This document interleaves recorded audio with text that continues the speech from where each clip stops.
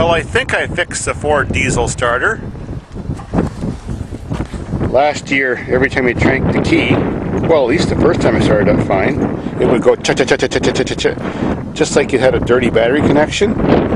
So Ford starters seem to have a problem with some other, like some other cars do, with grounding between like the end cap, the center body, the front housing, and of course the brushes ground out in the end cap, so it's got to complete the circuit. Now, sometimes what happens for a redneck repair is you just put like a drywall screw or some sort of screw in between the case, and you can get the back cover to ground out to the central body.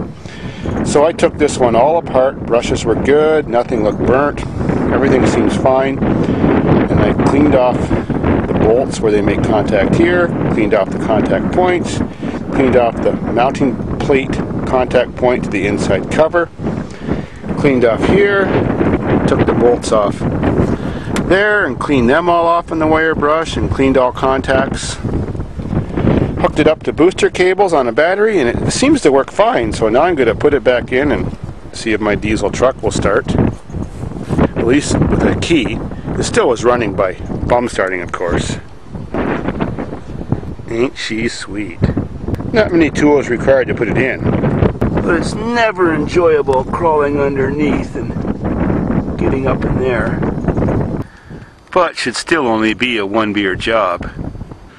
Well, that went in no problem. I had to hook the battery wires up and see if that was actually the fix for it.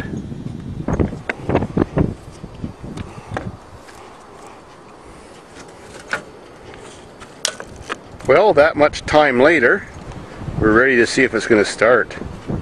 If the battery survived the winter. Oh well, better not step there.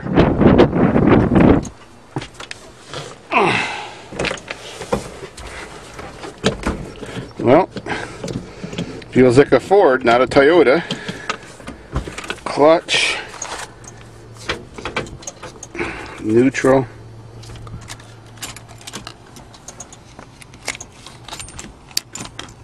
What the hell?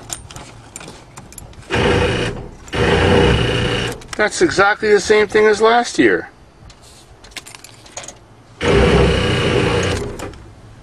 Don't tell me there's a wiring problem. It's not the starter after all that work? Damn it! Plan B. Gee. Oh man. I need another beer. Piece of shit.